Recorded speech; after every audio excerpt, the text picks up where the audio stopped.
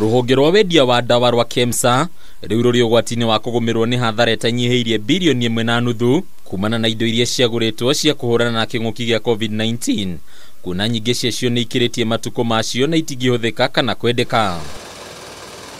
Mbere ya kamiti ya mbunge ya ugima wa mwiri, Murugamiriri munene wa ihinda wa KEMSA John Kabuchi niagwetete hathara eno ta undu tangigiririka kwa ihinda riri undu uria wakiriirie njukirira kuma kuri ambunge.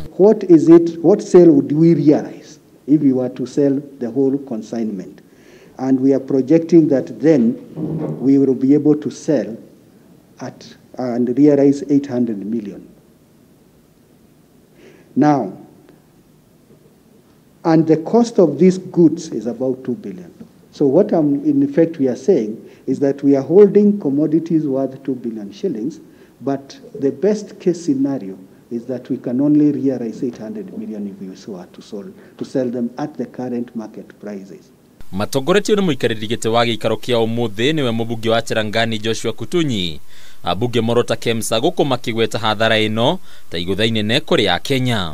You've been having these talks for all that period of time, and you knew very well that these talks are going to expire. What efforts were or initiatives that were rolled out by KEMSA to ensure that these stocks, they don't expire? Closing stock as at last week, which was 11th of March, remains the same. So no change. Expired stocks that have been realized again across the two, it's the same. Ciuria makiria cieyumiria kumana na Murugamiriri wa hau kabere kwaga gukorwo githitangwo kuona ruhonge ruru ndwagumiirwo ni ngukumio irikanaga yacungiririe bururi korwo ni ciringi mbirioni 2. It is clear there are people we found culpable, and there were not more than 5. There was the senior officials at KEMSA. This was only one thing that was enough to take this person to court. Itua ria gwatha aruti wira amwe kurutira wira micini iria ukirirwo ni ambunge riu makiuria ruhonge ruru kwaga kurugamia wira aruti wira aya kuna ngukumio iria yari kuo yagiritanagio na arugamiriri anene indi ti aruti wira angi. If the non-core staff were not implicated, then why did you have to send them home? If it is not victimization of innocent staff.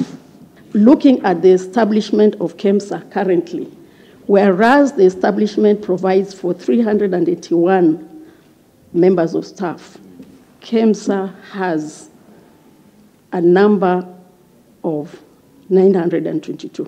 Munene wake muikaririgite wa bodi ya KEMSA Mirimo Ndime nieranirie ati gutire muruti wa wira ona umwe urugamitio wira guku akigweta ati ruhonge ruru rwari na namba ngiruku ya aruti a wira aria magiriire. They are on salary. I want to confirm that everybody is still on salary. Handu-ini ya Kameme TV ritora kwa ni Bataru wa Mwangi.